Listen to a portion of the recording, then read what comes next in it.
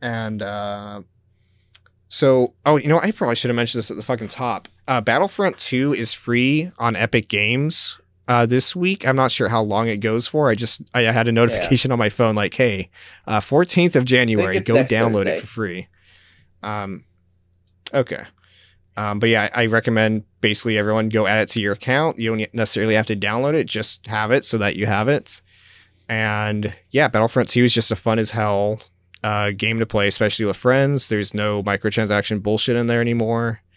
And I think, Sarah, you know, especially my thoughts on microtransactions. I don't necessarily care about them one way or the other, but the way it was implemented in 2 was pretty egregious.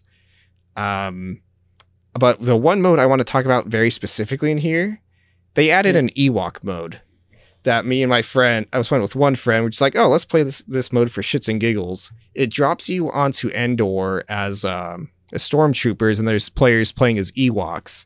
The catch being, it's at night, and it's not just like a night level and here's some lights, whatever. It is like pitch fucking dark, and they give you a flashlight that's like slowly depleting. You have to like manually turn it off in order to get the battery back up.